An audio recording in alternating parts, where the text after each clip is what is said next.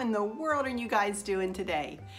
It is so good to see you again, and thank you so much for stopping back by to see what I'm up to.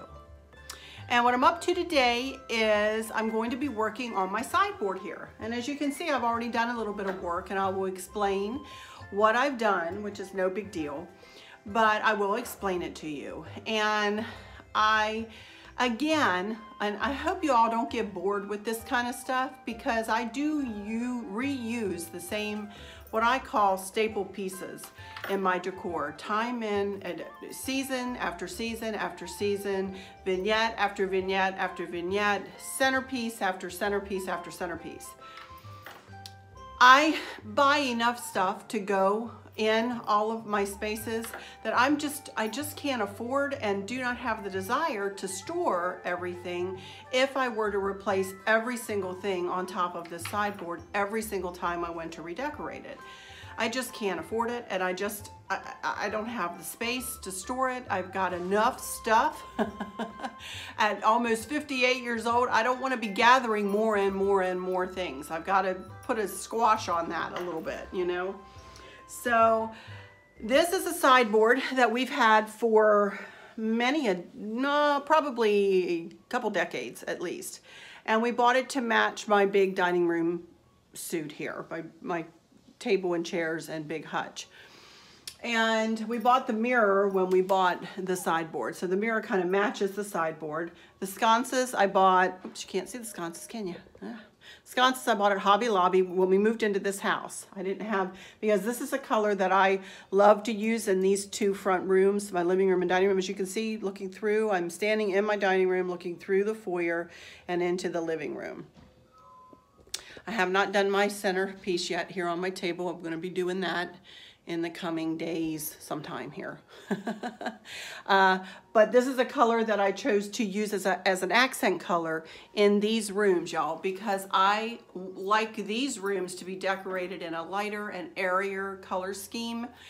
You know, sometimes seasonally in the family room and the kitchen and all those areas, I tend to bring in the richer colors of fall, the rusts and the burgundies and the deep reds and the golds and all of that.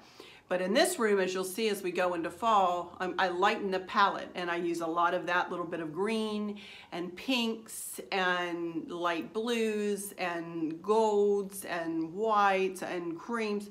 I lighten the palette in these rooms. So that's why I go ahead and keep those sconces there all year round, because they blend well, and I just have a cream candle in them, and they're not battery operated, they're just regular candles in there. And then we recently bought these two mirrors that flank the sideboard. So that kind of completes this wall, the look of this wall. And of course the wall paint color is Perfect Greige from Sherwin-Williams. We got the swatch from Sherwin-Williams and took it to Home Depot and had Home Depot mix it for us. But y'all can see I've got some big fat molding in this room that I just really wanted to highlight in here. We also have a ceiling that's Chris painted just the inside of the, what do they call that, a coffered ceiling? I don't know what they call that. I'll flash it up if I'm wrong. But I really love this paint color. Of course, this paint color is throughout this level of the house. So anyway, a little bit of explanation about the dining room. I have just burlap colored curtains. Not sure you can see that with the light coming in today. Excuse the snarf on the window there. I've got to clean that, where Sam has been there barking at the UPS man or whatever. But so anyway, of course I'm going to do a home tour after I'm finished all of my little vignettes here, and you guys will, you know, see everything for those of you who have never seen one of my home tours. So anyway, I wanted to, let me drop you down here a little bit while I talk to you about this sideboard and about this lamp here that is very, very, very special to me. Again with the camera angle, sorry you guys. There we go. Alrighty, there we go. Now, this is a lamp that was my grandmother's. And this lamp is very, let me turn it out, that might be better, huh? Very, very special to me. I remember she used to keep it on her secretary and on her sideboard. She used to move it around her house. Well, I don't ever move this. Excuse the dust. It is a little dusty. Goodness. I don't ever move this. It's been on this sideboard of ours since we moved in here.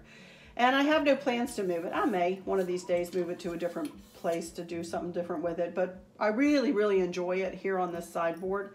I think it's highlighted nicely in the room, and it lights up this part of the room too in the evening hours, and when we have company over, I like just to turn a soft light on, you know, in the rooms, just to have a light on to, you know, I think it makes people feel like they're more at home. I have it sitting in a tray, as you can, whoops, watch out, cotton, it fell out of there. I just left this cotton was already in here from the arrangement I had in here for spring, so it just kind of fell out of there. I just left this in here. But I do have a tray underneath there. I got the tray from Hobby Lobby, and I have the bigger version of this tray I use for my lantern centerpieces. This is the smaller size. I do not know that it is offered in Hobby Lobby. I have not seen it in Hobby Lobby as of late, y'all. So I don't expect that we'll be able to find it, but you could use any tray in this kind of capacity that you would like. I also have a pipberry garland from thepipberrybarn.com, and this is kind of a blingy garland. It is silver with silver stars, and I like that. And I can't remember if I put it in here for spring or if I had it in here for Christmas. I can't remember rightly when I had it in here, but I just have it arranged in here. And again, I'm not going to take it out and re-put it in there. It's just a garland, and I'll put in how many inches it is, 55 maybe inches. And it's just a garland, and I've just wrapped it around. And, you know, I've flounced it out and made it look big and pretty. And I've also bent this corner up because I like, when I build these centerpieces, I like to build kind of from the back left forward and over to the right. That's the way my eye likes it. Again, I'm not trained as a florist or a floral arranger, but that's just the way I always like to do them. So as you can see, I have family pictures up here of our girls and Chris and myself and my mom and I. This is the two of us. This was back in 2006. Here we go. Wasn't she pretty, you guys? She was the most beautiful lady inside and out. And there she is with my dad. So anyway, I keep this in here all the time. This was a subby gift. I have some other subby gifts in here too. Where did I put them? Right here that I may add in, but I keep them here because I may add this in because this is where I want to add some of these special things that you guys have given me. But right now I have them right here in the drawer, easily gotten to if I want them. So I have all of my, by the way, all of my candy dishes for fall in the top drawer, and then in the next drawer I have all of my Christmas candy dishes and stuff like that, so just give you a glimpse of that. The candlesticks, you know what, I can't remember where I got these. Hudson, I think I got them from Joann's maybe on sale, and then the candles came from and that. So I also got these placemats is what they are. Now I have, everywhere else I've been using the quilted placemats, but they had these, just 3 of these that I could see. And so I went ahead and got them for here because they're a smidge bigger than the quilted ones.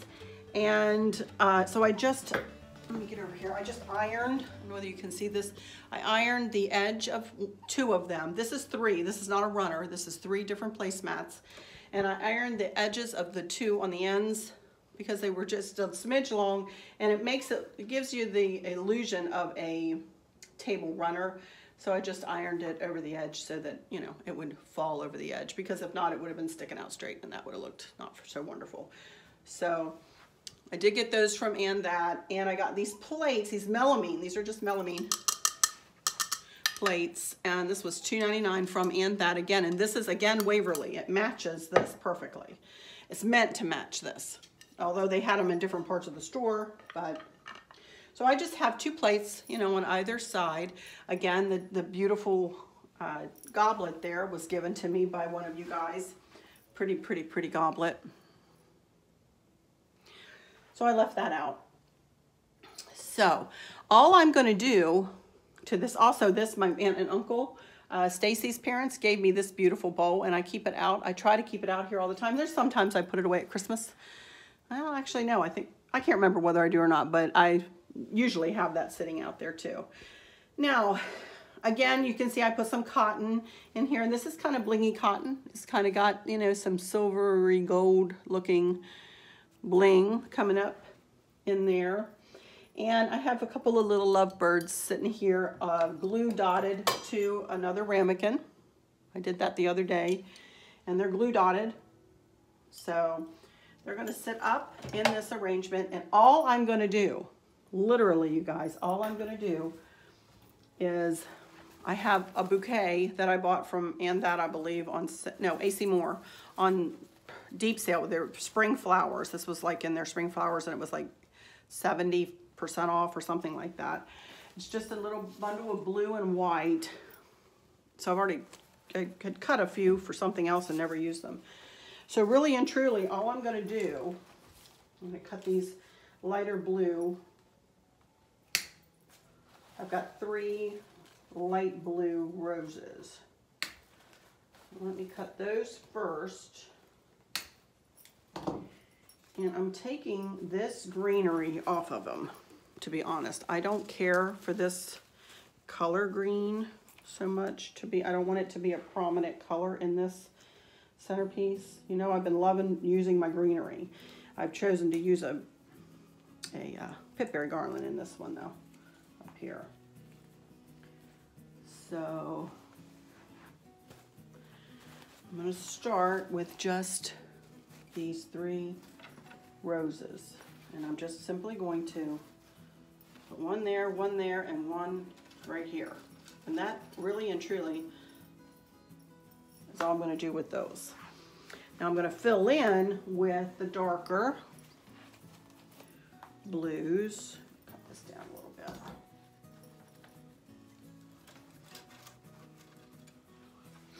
And I've got 4 of these. So let's see what I can do with 4.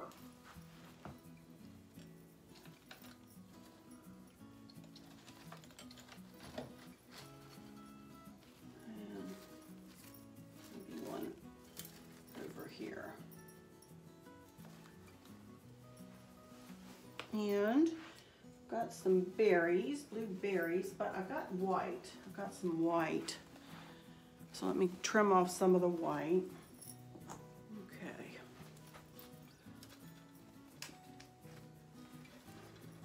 Yes, I like the cotton. I want the cotton to stay, but I also like the flounciness, if you will, of the white to bring a little bit of a lighter feel in. Again, I'm not educated. I'm just doing what I feel looks nice.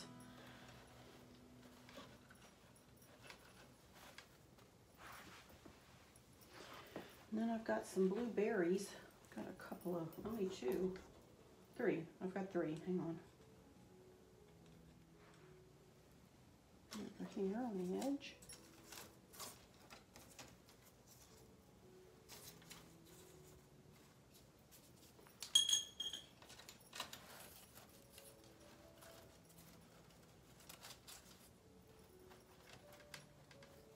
There we go. All I have left is some like daisy looking, kind of a gray color. Let me see. And I have some blue like, well, we'll just use everything. How about that? We'll fit it all in. Taking all this green off though, y'all, I will say. I don't care for that color. Yes, I'm picky with, I love using the green, but I'm picky with my colors. Probably way too picky for some folks' taste, but that's just me. There we go. Just a little, I think I'll use these like as fillers, like in the back a little bit. just to bring a little interest there, and maybe right here in the center. And then back in the back a little bit, just to fill in there. And this here, maybe.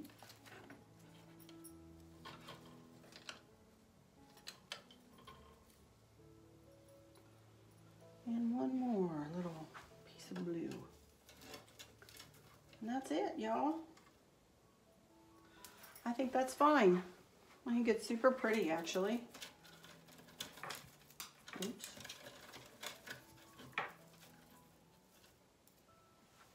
I really like that. Yep, soft and pretty, and I used every bit of it. Look at that. All right, so that, my friends, will do that. Push that in just a smidge further. There we go. Soft and pretty and just subtle. You know? All right, so let me do some final words, and then I'll take a video, you know, down the table so that y'all can see it a little better. Let me put you up here a little bit. This was probably not a very long video, but they don't have to be long, huh? All righty, there we go. Just a little something, something for you today. Thank you guys so much for stopping by to visit. And I feel like you're here with me when I'm doing this and I'm chatting with you and just, you know, just mumbling and yammering on along, you know, with y'all. And yes, I can hear you answering me. And yes, I can hear you giving me direction. Linda Martin. I hear you. I hear you. I hope I did what you asked me to do. But anyway, let me just say that I hope that all is well with everyone, and that I hope that those of you who are struggling or suffering with a catastrophic illness or chronic pain, I hope that you have someone there with you, taking care of you, helping you get through each day, making the very, very best out of each day. I hope there's nothing weighing on your minds or your hearts, pulling your attention away from where you want it to be or from where it should be. I love y'all to bits, to bits, to bits, hugs all around, and I keep you in my thoughts and my prayers every single day. And with all that said, I'll just say, until next time, y'all take good care. Bye-bye.